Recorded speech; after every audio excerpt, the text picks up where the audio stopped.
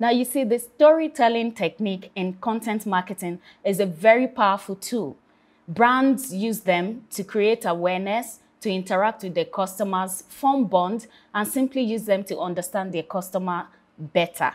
Brands use storytelling to evoke emotions. I mean, if you want to sell goods to people, you need to understand their pain points, let them feel your story, empathize with them so that they understand the problem that you want to solve. Now, this hook, promise, story offer will help you take your business from 0 to 100 real quick. Now, I'm going to explain this storytelling structure in content marketing. So first, we're going to look at the hook. You see, the hook is the attention grabber. It could be your subject line. It could be more than a sentence, but something that evokes their interest, that makes them more curious. They want to know more. Now, for example, when I started this video, I asked, would you like to be an excellent content marketer that brands are looking for without breaking a sweat? Now, that's a hook right there.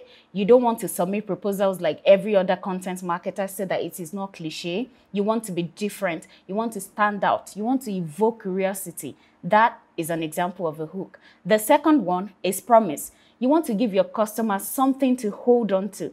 Promise them a solution to their problem. And that is why at the beginning of this video, I told you that this technique has helped businesses, big and small, to earn hundreds of thousands and millions of dollars across the globe, and it will help you to do the same. And now that is a promise.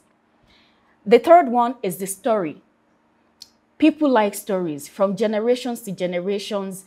Important information, solutions to problems have been passed down from one generation to another. And so people like something that they can relate to. People like stories that are beautiful, that are interesting, that addresses their pain points and that provides solution. So that is why I gave you an example of a story of that young lady who got rejection mails upon rejection mails until she found solution to a problem. Something that many of you aspiring content marketer might have experienced, but now that will no longer be the case. And finally, the offer. The offer is something that you give to your audience, the solution to the problem that they're looking for. You're asking them to take that step so that they can get the same result as the person in your story. Now, an example of that is the offer that I gave you after telling the story of that young woman to you, the action that you're supposed to take. If you take this content marketing course, you'll be able to do what businesses have been doing to help them generate hundreds of thousands and millions of dollars across the globe.